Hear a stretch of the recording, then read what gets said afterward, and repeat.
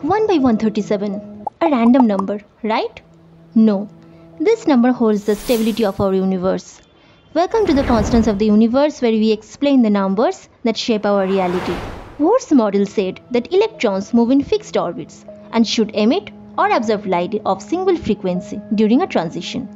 But experiments revealed something more subtle. Multiple closely spaced frequencies were observed. To explain this, Sommerfeld refined Bohr's model by introducing closely spaced suborbits, and the fine structure constant alpha naturally emerged. In quantum electrodynamics, charged particles like electrons emit and absorb photons to interact. The probability of this interaction is governed by alpha, a number that tells us how strongly charged particles interact, just like any other coupling constant.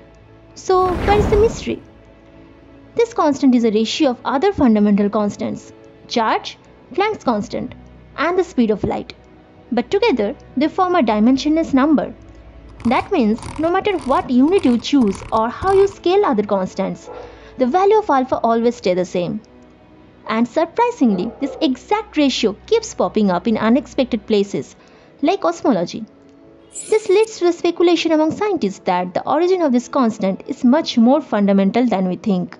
If alpha were even slightly different, the nature of electromagnetic interaction would change, the atom sizes would alter, and the stars might never ignite, and the light might behave differently. It's that delicate thread that holds the fabric of the universe together.